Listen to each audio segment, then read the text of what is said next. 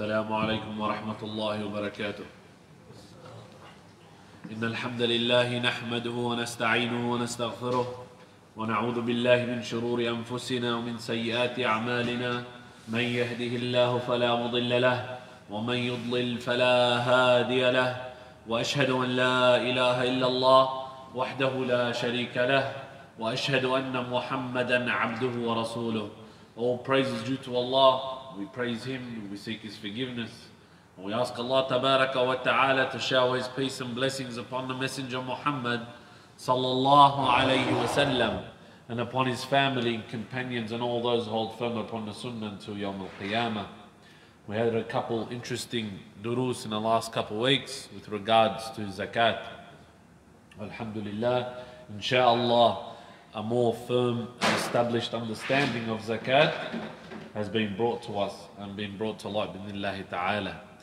And if there are any other questions, we will also answer them bidhnillahi ta'ala, if Allah wills, in the Q&A time. Jazakallah khair. But today we study the fourth pillar of Islam. The fourth pillar of Islam, brothers and sisters, being as-sawm, fasting. The fourth pillar of Islam is to fast for the blessed and greatest month of the 12 months of the year, which is Ramadan. Why do we fast Ramadan? It is an obligation upon the slaves of Allah Tabaraka wa Ta'ala to do so, as He said, يا أيها الذين آمنوا كتب عليكم الصيام كما كتب على الذين من قبلكم لعلكم تتقون. Chapter 2, verse 183. O you who believe, fasting has been made obligatory upon you as it was obligated upon those before you, so you may obtain piety. From this, we understand that the obligation of fasting, the obligation of Sawm, the fard of Sawm, had come as an order from Allah Tabaraka wa Ta'ala, as He had ordered the nations before us. So the nations before us, they were fasting, there were nations who fasted too. However, Allah obligated it upon us in the month of Ramadan. And fasting, as the Shaykh here mentions, it actualizes taqwa. It proves a person's taqwa, and it actualizes that person's taqwa of Allah, and it purifies the soul from heedlessness and following its lusts and desires. And inshallah we'll follow with why the Shaykh has mentioned such. It causes the soul to patiently avoid what it desires. What do we desire? As per what is halal for us. Let's not talk about what is haram, but from what is halal for us, what our soul desires, from what it naturally craves, being food and water and permissible sexual relations. Correct. So Allah Tabaraka wa Ta'ala has forbidden this upon the fasting person. Why? In order to teach the soul, to keep the soul in line, in order to purify the soul. So when the soul is able to do this by fasting, it becomes easy for it to leave the prohibited matters. When one person teaches his soul to abstain from that which is halal for him, then when it comes to the matters of haram, the soul finds it easier to let them go. Why? Because he's trained himself, or she has trained herself, that which was halal for me, I've left it. And what was haram, easy, no problem, I'll let it go. It is a protection for the person from sins, and a protection from the anger of his Lord. It contains a great deal of benefit, good and blessing. Ramadan is 1 month during the year. We all know it is 1 month during the year, which Allah has obligated upon His slaves to fast throughout that month. Thus, whoever is granted success in performing the proper manner has increased in good for the entire year. He fasts during the month, but the traces of the fast remain throughout the whole year by the permission of Allah Tabaraka wa Ta'ala. Some further points adding on to what has mentioned by Shaykh Abdul Aziz bin Baz rahimahullah. We know fasting was obligated upon the people, but do we know which year in the calendar of the Muslims was fasting obligated upon us? Of second of the Hijrah. Na'am, second year of the Hijrah. Barakallahu feek. Let us rewind. We know if you were to talk to non-Muslims about Islam, many of them who know Muslims, what do they know about us? We fast. Or when's your Ramadan? Or you just finished Ramadan. Yeah, that's when you fast. From dawn till dusk, so on. So they know it's an action which is widespread. You even see it in Woolies and in Coles. They say Ramadan Mubarak. It's known. It's an action that is known. Sah wala la? It is propagated. Alhamdulillah, this is good. I'm not saying this is anything bad. It's very good. Alhamdulillah. The image of Islam is spread throughout the world. However, as the brother Barakallahu fihi mentioned, it was obligated upon us as Muslims on which year? The second year after Hijrah. How many years did the Rasul sallallahu alayhi wasallam spend in Mecca? 13 years. After 13 years, 2 years after that, fasting was obligated upon the Muslims. So for 15 years, what were the Muslims doing?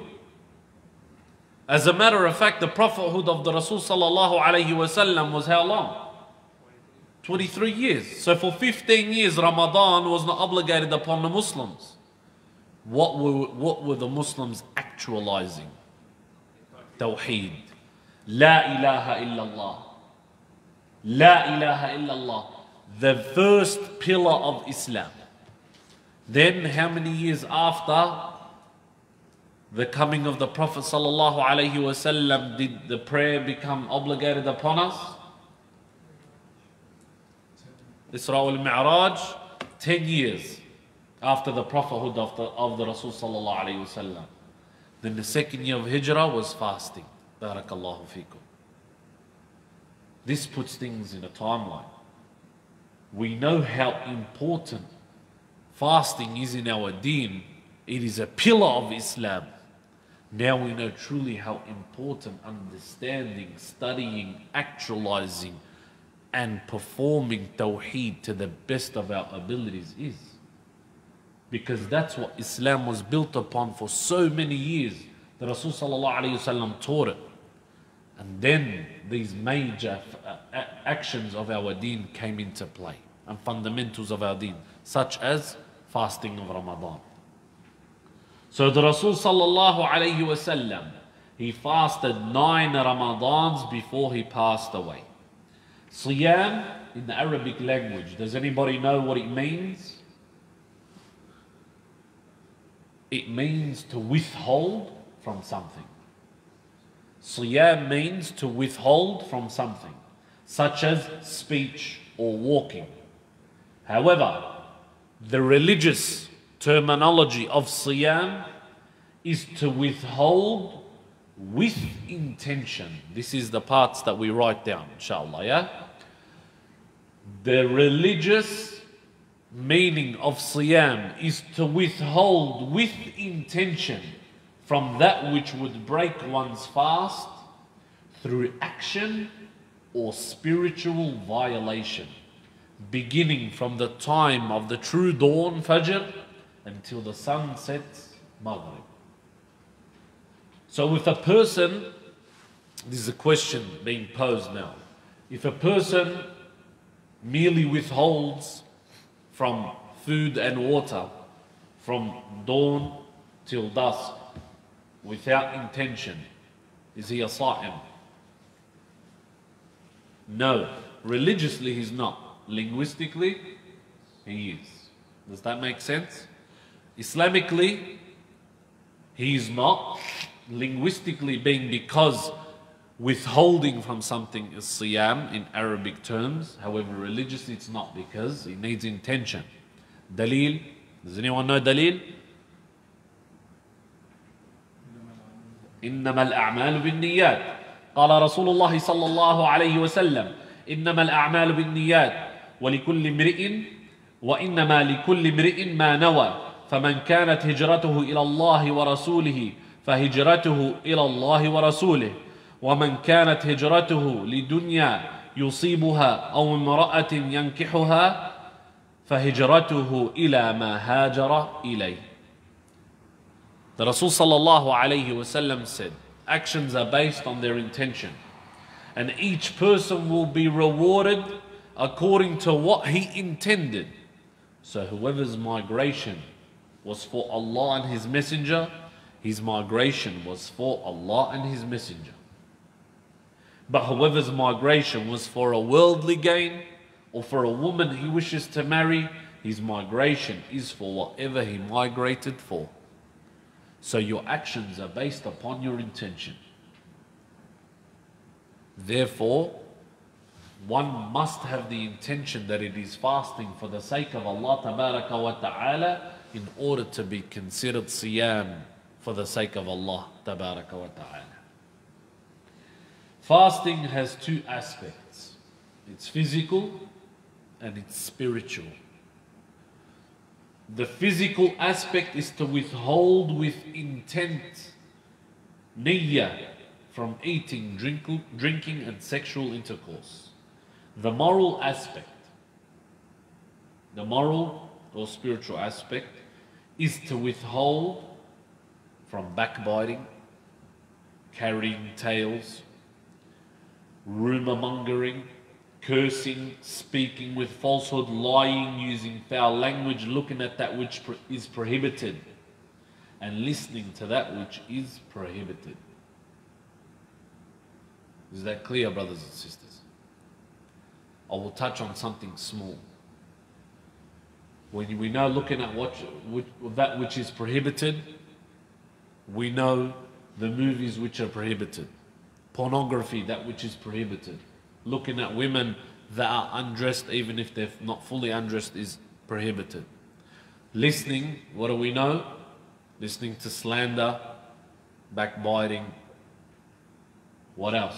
Music, barakallahu fi. Music is haram to listen to. But often people listen to music outside of Ramadan. So when Ramadan comes about, they choose not to listen to music anymore. So they start listening to Quran. Sah wala la? Listening to Quran, this is something which Allah tabaraka wa ta'ala is pleased with. Then they feel that listening to Quran is nice, but I need something different. So they turn to which they believe to be halal, other than Quran. And what is something the common Muslim often perceives to be halal, yet in the eyes of Allah tabaraka wa ta'ala it is haram? Anashid. Barakallahu feek. Anashid. Anashid are something that which was introduced into the religion that the religion is free from. And anashid does not include, when I mention anashid, it does not include poetry and the likes of poetry. Let that be made clear. And insha'Allah ta'ala, for those who wish to know the fatwa with regards to anashid, listen to the fatwa of Shaykh Salih al-Fawzan and the likes. Hafidhahullah ta'ala. Anashid have come today, and I'm not talking also the ones that come with music and so on. Obviously with the musical instruments we know this is haram. The names such as Mahir Zain and Yusuf Islam, and I don't know anymore. There may be some more. These are things, these are songs which are forbidden for us to listen to. And wallahi, some of them within them, they contain shirk, wal-'iyadhu billah.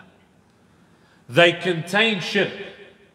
One of the ulama was asked with regards to a CD which is sold in the lands of the Haramain. May Allah bless those lands.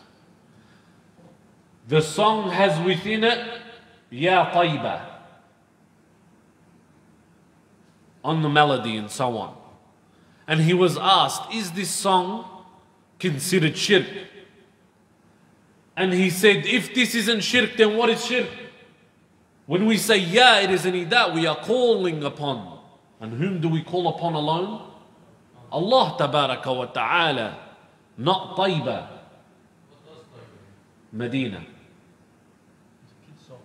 It's a children's song, very catchy on the children's tongue. May Allah tabaraka wa ta'ala protect us. This is just a warning for us, insha'Allah ta'ala. Now when Ramadan comes about, stick to that which is good. The shaitan will still try to deceive you, thinking you're committing that which Allah is pleased with. Ya Allah tabaraka wa ta'ala is not. I will finish this topic there. If there's any questions, we talk about it later. Bi'idhnillahi ta'ala. The spiritual violations reduce or they diminish the reward of the fasting person, and can even leave a person with no reward whatsoever.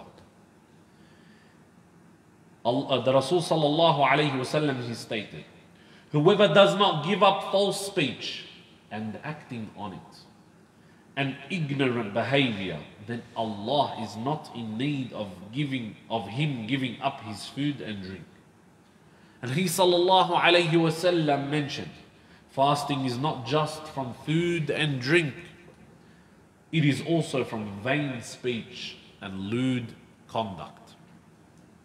So the one who withholds from the physical violations of fasting but does not withhold from the spiritual violations, he has not truly fasted. He has not truly fasted in a manner that Allah tabaraka wa ta'ala has made incumbent upon him, that Allah has required from him. It is possible that such a person receives no reward for their fast, or he receives a less of a reward. Also, we know that the fasting is between when? Fajr and Maghrib. Between Fajr and Maghrib. As Muslims, as Ahlul Sunnati wal Jamma'h, following the manhaj of Salaf al-Salih, we follow the sunnah of the Rasul sallallahu alayhi wa sallam. What did the Rasul sallallahu alayhi wa sallam say with regards to starting your fast and ending your fast? Delay it. Delay your fast to the time that it enters. So do not start fasting prior to when Fajr hits, the true Fajr hits. And when breaking the fast, what did the Rasul sallallahu alayhi wa sallam say? Hasten to do so. So as soon as Maghrib comes about, as soon as the mu'adhin calls for Maghrib, hasten to break your fast. Have we touched upon the two Fajrs in the Monday dars? We haven't. I'll briefly speak about it insha'Allah ta'ala, and maybe touch more onto it in the question and answer. There are two Fajrs, the two dawns, the false dawn and the true dawn. The true dawn is the one in which we follow to begin our fast. We begin our fast from the true dawn, not from the false dawn. And also we do not begin our fast on the calendars which have written on them imsak. That is not when we begin our fast. We begin our fast on the true dawn time. When you hear the mu'adhin, if you're in a Muslim country, you hear the mu'adhin for the adhan of Fajr, he makes his the adhan, that's it. That's when you begin your fast. And it's the second adhan. The second adhan of Fajr. Allah tabaraka wa ta'ala says, وَكُلُوا وَاشْرَبُوا حَتَّى يَتَبَيَّنَ لَكُمُ الْخَيْطُ الْأَبْيَضُ مِنَ الْخَيْطِ الْأَسْوَدِ مِنَ الْفَجْرِ. And eat and drink until the white thread of dawn appears to you. distinct from the black thread. Are we talking, is it Allah Tabaraka wa Ta'ala telling us about thread, or is He telling us about the light in the sky that we see? The white light that comes out from the darkness. This refers to the second true Fajr, and a Muslim fasts until sunset. So once the sun has set in the west and darkness appears in the east, the fast comes to an end in accordance with the saying of Allah, ثُمَّ أَتِمُّ الصِّيَامَ إِلَى اللَّيْلِ. Then complete your fast till the nightfall.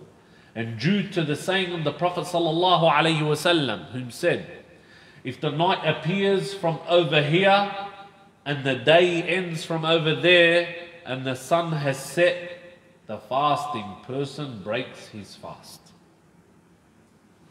The wisdom behind fasting is clear. Hikmah behind fasting is clear. Allah Tabaraka wa Ta'ala says, يا أيها الذين آمنوا كتب عليكم الصيام كما كتب على الذين من قبلكم لعلكم تتقون. O you who believe, observing the fast is prescribed for you as it was prescribed for those before you, that you may become pious.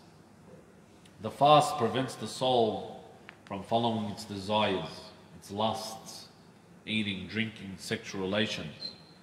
Because these things, they can come to burden the soul. If they are used in excess, they may come to burden the soul. The ulama have given many scriptures with regards to this, and I believe it's Ibn al-Qayyim who mentions much about it. Talking too much, eating too much, drinking too much, sleeping too much. These are things which may overburden the soul. Therefore, fasting has come to stop the soul from being heedless, to returning that soul to the taqwa of Allah Tabaraka wa Ta'ala. If a person is continually occupied with eating and drinking and satisfying his desires, then it will lead him to ingratitude and transgression, and to become negligent of the remembrance of Allah. But when one fasts, when one observes Siyam, he breaks the strength of his desires as well as his longing for food and drink. This is from the wisdom of Siyam. And that constricts the path of shaitan from reaching the human. Because the shaitan, he flows through the body like the blood flows through the veins. So when food and drink has been constricted upon that person from the fasting, likewise, the shaitan's ability to overpower a person has been restricted. And this allows the soul to be tamed, to be taught that it must have its boundaries. It must restrict itself and not be fully immersed in its desires, which Allah has still made halal for it. It teaches the soul. This is for us to learn in order to return to thanking Allah Tabaraka wa Ta'ala, to be grateful for everything that we have and not to be unthankful for what Allah Subhanahu wa Ta'ala has given us from even the most smallest of blessings. Barakallahu feekum. It is for this reason that Allah Tabaraka wa Ta'ala said, so that you may become pious. So by fasting, one achieves taqwa and realizes his weak state, his immense need for Allah Tabaraka wa Ta'ala, that we always need Allah Tabaraka wa Ta'ala. Fasting also, my brothers and sisters, takes something from our hunger and our thirst. It makes a person hungry and thirsty, and he is reminded of those who are in need. What does it do to a person? It humbles them. He humbles the rich, he humbles the poor, he humbles the middle class, so that we may remember those who were not as fortunate as us. who have not been given as much blessing as we have with regards to the daily food intake, water and so on. So we remember them in order to know that Allah subhanahu wa ta'ala can so easily take it all away from us. So we thank Allah tabaraka wa ta'ala and we pay that which is due upon us from our zakat. And insha'Allah, furthermore, from our sadaqah. Allah's Messenger sallallahu alayhi wa sallam, he said in Hadith Qudsi. Can anyone tell me what a Hadith Qudsi is? It's a hadith of the Messenger sallallahu alayhi wa sallam said by Allah tabarak wa ta'ala. Barakallahu feek. So, stated in a Hadith Qudsi that Allah tabarak wa ta'ala said, fasting is for me, and I will reward the fasting person due to it because he leaves off his desires, his food and drink for my sake, and the odor from his mouth of a fasting person is better in the sight of Allah than the fragrance of musk. So even if the odor is repugnant to people, even if the odor, the bad breath that people have, they don't like it, it is beloved to Allah tabaraka wa ta'ala. Allah tabaraka wa ta'ala loves that smell because He knows it came due to an action performed for His sake sincerely and alone. This is the excellence of fasting over the rest of the deeds. It is a tremendous act because it is an act for Allah tabaraka wa ta'ala purely and alone. He says this is for Him. The Salaf would fast much from Ramadan obviously, and that which comes after Ramadan. Do we know any of the optional fasts that come after Ramadan? 6 from Shawwal that come straight after Ramadan. We have Dhul Hijjah to fast the 9 days of Dhul Hijjah, the day of Arafah specifically. The Sunnah of the Rasul sallallahu alayhi wa sallam, every Monday and Thursday. The white days, which are 13th, 14th, 15th of every month, significant because why they call white days? The middle of the month when we have full moon. So when we have a full moon. Ashura, the day where Ahl Sunnah, they love this day based on the fact that the Rasul sallallahu alayhi wa sallam ordered us to fast that day. A day for us and for us alone. Sah? Anyone else have anything got to do with that day? No, they try to hijack it. However, this is for the Muslims based on the fact that, Fadal? Because Allah tabaraka wa ta'ala saved Musa and Bani Israel on that day from Fir'aun. That's the significance of that day. Any other days? Shawwal we mentioned. Sha'ban. Any days fasting in Sha'ban that we know of that is significant? No, Wallahu alam. No. Barakallahu feekum. So these are the days that are from the Sunan, and also, which I would like to mention for the single men, that the recommendation for those who are single is to fast more. Why? Because it restricts the body from trying to perform the desires in which it wishes to perform. Fast, insha'Allah ta'ala, in order to withhold yourself from following your desires. And likewise the women. Insha'Allah, we'll leave it here. Bidnillahi ta'ala, if Allah wills, next week we'll enter into matters of fiqh with regards to fasting, common questions that are asked throughout Ramadan. And we'll move on to the last pillar, which is Hajj. Subhanakallahumma wa bihamdik, ashhadu an la ilaha illa ant, astaghfiruka wa atubu ilayk.